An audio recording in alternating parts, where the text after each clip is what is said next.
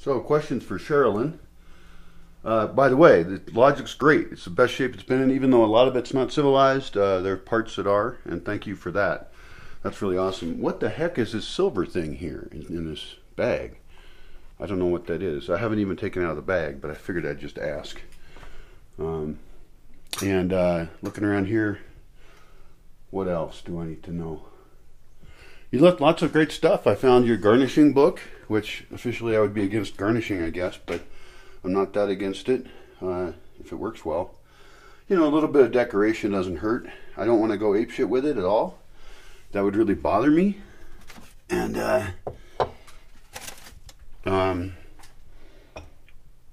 you know, I don't think food should be made into art at all. Almost. I guess for a holiday, a special decorated food. But like fancy restaurants, I don't like them because they're all about presentation and there's no substance. You know, I can't believe these tiny plates of food cost so much. It's like a testament to how ridiculously dumb people are or something. Just my opinion. Sorry. I mean, if you like it, do it, of course, you know. It should be a free world. But it isn't. Culturally. Living wasteful, dumb lives is dumb. That's a really horrible thing to say, but that's my opinion. It seems to be a little juicer.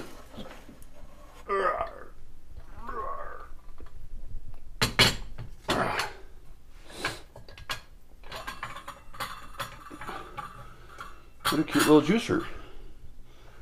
Huh. I might want to take that up to the view. Or take the big one up, but I should be making juices, you know. Food processor up there, manual. That's cool. Nice. You left a bunch of these fancy vinegars and things, and and then the mixed nuts. Yeah, that's great. These are great mixed nuts. You said there was a bottle of wine down here that I was supposed to put in another place, and I don't find it.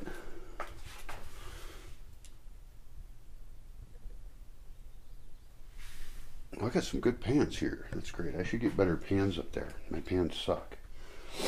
I'm learning to make do, which is great. I think that making a kitchen really simple with as few items as possible is really critical.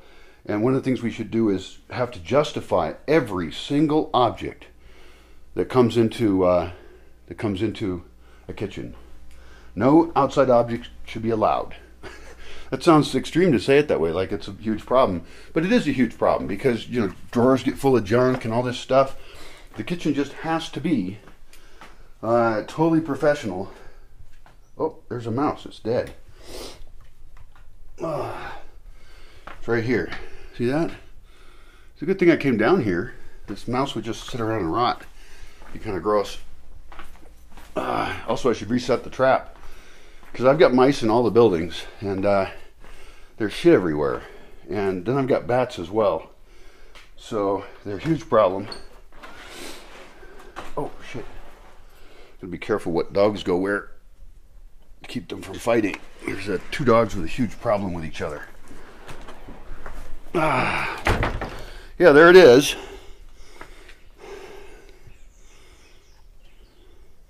This says the better rodent trap.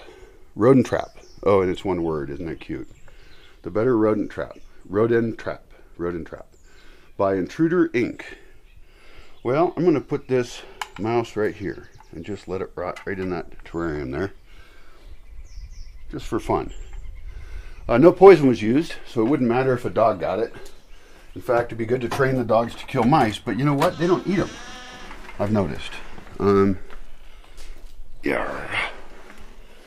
Other good thing about this particular kind of trap is that the interior part of it is really wide. Look how easy that is to set. I just use my finger. And then, Jesus. Yeah, it's a little surprising. Now, theoretically, it's still probably baited enough.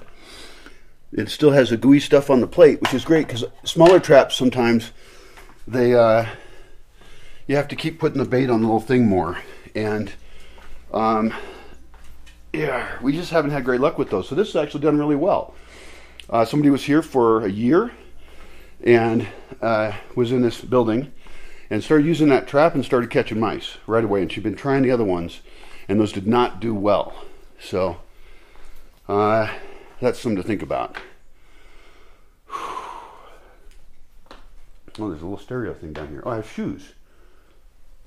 Wow, that's pretty cool. Those are great looking shoes. Oh man. I could put a little TV screen down here to watch movies on, and I think that would be wise.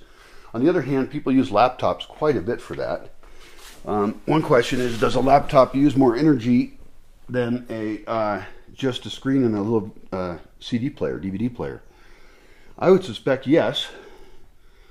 I guess I need to know what wattage the DVD player uses, and then add to that the screen, and then compare the two of those together with the laptop. Laptops are very convenient because the movies are already on it. We don't have to burn DVDs or CDs. So that's really great. The downside of a laptop is that it could be stolen. You know, you can't just leave it there all the time or something. It's tempting to just have a projector in here and a really good surface to project onto. That would actually be neat to have movies in here. It's not set up as a full movie theater. I mean, long term, it would be great to make a 40-person movie theater. On the other hand, are we going to keep distancing? I think it might be a good idea. So, wow. Maybe I'll take this big hat up there with me and start using that, because I like this hat too. It has a strap, but this is really great for sun. Like, to be outside in full sun, that big hat is just great.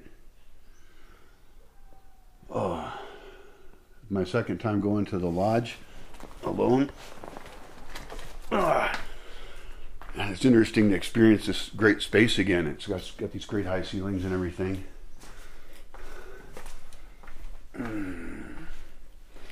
Got tons of cleanup to do on everything. Everything is a colossal mess. Why is... Oh, I see. Right. Oh my gosh. Yeah. I sure do have a lot of old backpacks that have zipper problems. Huh.